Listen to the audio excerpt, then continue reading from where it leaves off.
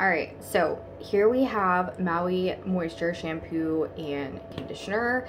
And so this Maui brand I found at Target recently, and I have started utilizing it.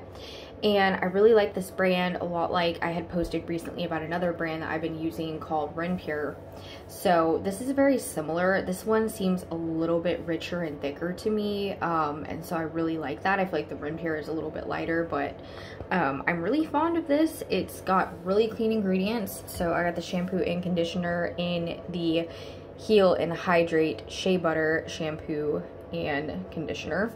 So they have at least 2 or 3 different kinds, and here it talks about all the things it does not have and the things it does have, like no mineral oil, no silicone, no parabens, gluten, SLS, sodium lauryl sulfate, and surfactants, synthetic dyes, etc.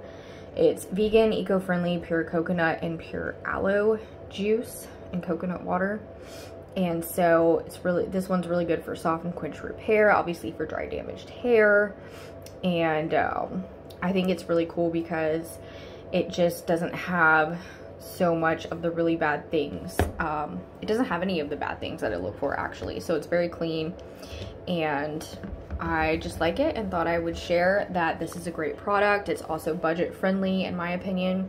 Along with the Pure, it's very similar in price. I highly recommend, and I think it works great.